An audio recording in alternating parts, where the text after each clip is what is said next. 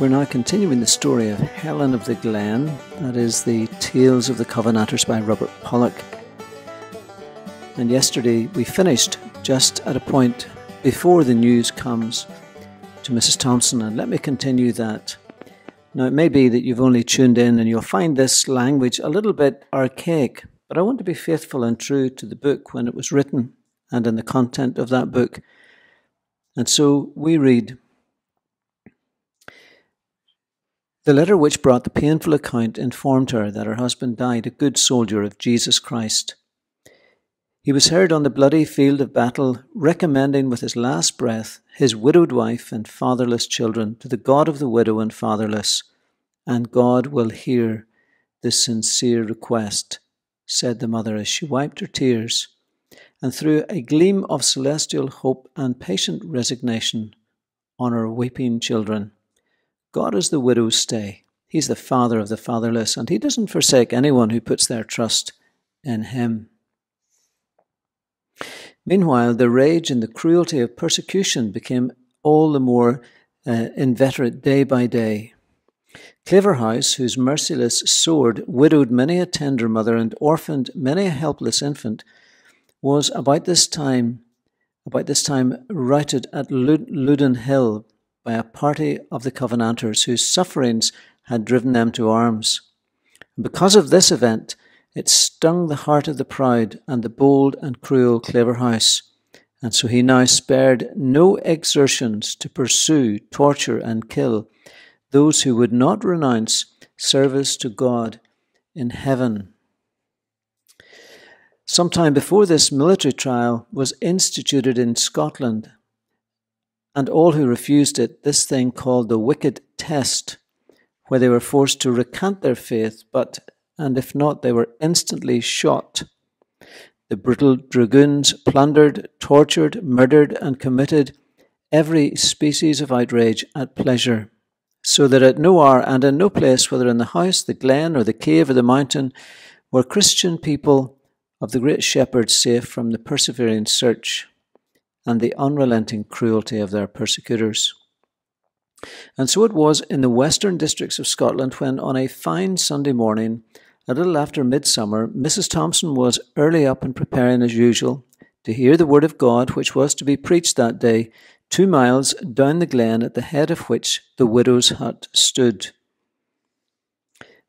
The preacher that day was a faithful ambassador of Jesus. He was already there, and his little congregation mostly gathered around him. The place chosen for this day's worship was hidden from the distant view by the sides of the glen, one of which, withdrawing 5 or 6 yards from the streamlet, left a small green plain in the shape of a crescent, and there, on a large grey stone, he rested his Bible. On a little knoll, a small distance, watched one of their friends, so as to give alarm in case of the appearance of the persecuting soldiers.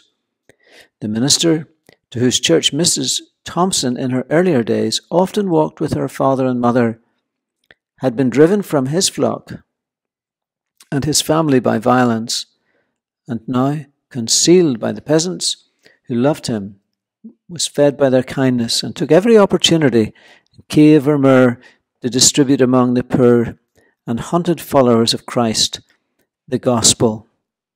This man now threw a glance of fatherly compassion on his little flock and lifted up the Bible from the grey stone, opened and read some verses that described the Jews' captivity at Babylon.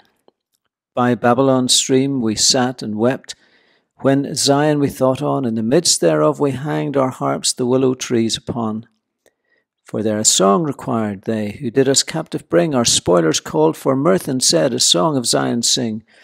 But how the Lord's song shall we sing within a foreign land? Thee, Jerusalem, I forget, skill part from my right hand." The psalm being ended, all rose and he turned to pray. He opened his Bible and he read a text saying, from Proverbs 9 and 10, "The fear of man brings a snare, but the fear of God is the beginning of wisdom."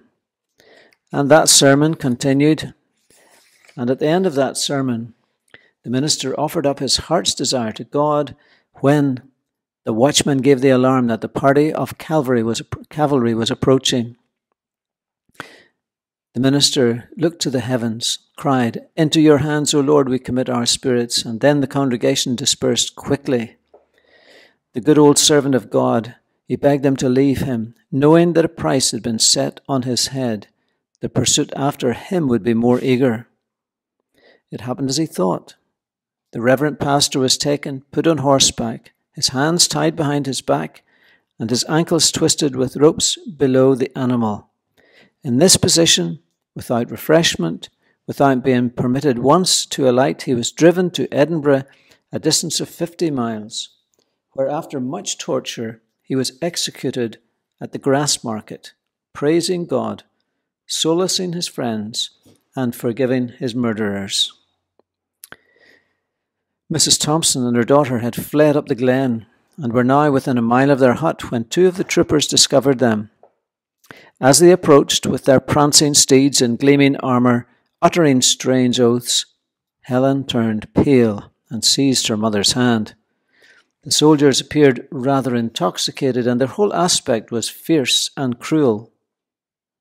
One of them, Duncan Rathburn, a North countryman, full of the merciless spirit of his master, Claverhouse, commanded Mrs. Thompson to take the test, or the shot that was in his carabine. She kneeled before them. She pleaded with them not to force her to violate her conscience and to renounce her allegiance to her King of Kings.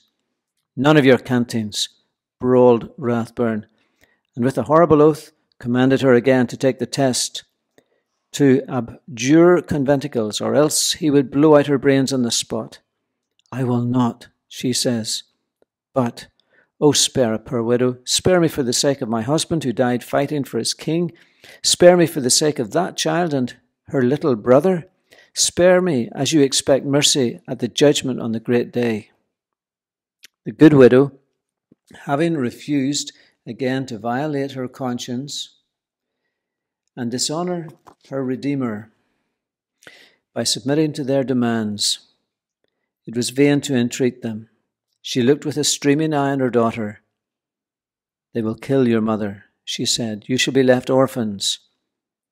You shall be left helpless orphans in the world, but God will be your father. Never forsake him, and he will never forsake you." Oh, my dear Helen, you know something of the Christian faith. You tell and teach. Tell it to your little brother and teach him. "Enough, enough," cried the cruel dragoon, taking hold of his carabine, and she turned her eyes to heaven and commended her soul into the hands of her Redeemer. The soldier who accompanied Rathburn, softened by the tears of the mother and the shrieks of the daughter, urged him to let her go. But Rathburn, steady in his mercifulness, levelled his gun, and as Mrs. Thompson's eyes were turned from heaven on her dear child, he fired one shot. It took effect on her left side, touched the heart. Her head fell back. She threw a dim look on her daughter, seemed to breathe the blessing she could not pronounce, drew her arms convulsively over her breast, and again they fell back on the heath, and her soul ascended on high. The old farmer shepherd, having heard the mortal shot, came up to the place where the body of Mrs. Thompson lay. Little Helen recovered from her experience a little, clung to her mother, and with her arms clasped about her neck.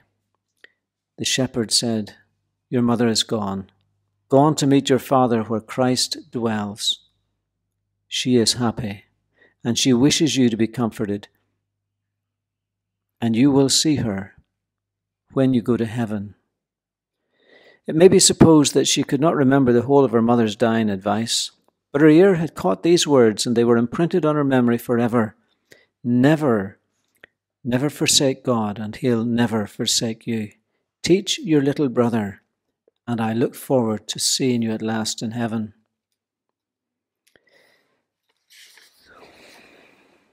These are the last words of this little chapter. It says, "And shall the Christian take up the books of those who deliberately laugh at their memories and laugh along with them? Shall the Christian hear the sufferings jeered at, their motives misconstrued and their doings misrepresented, and give a smile of half approval?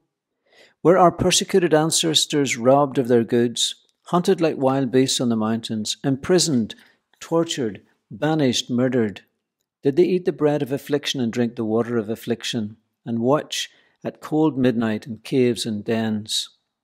And shall we not remember them? Helen and William, holding one another by the hand, stood by the grave of their mother and wept. "This shall be my church," said Helen. "Here I will read my Bible.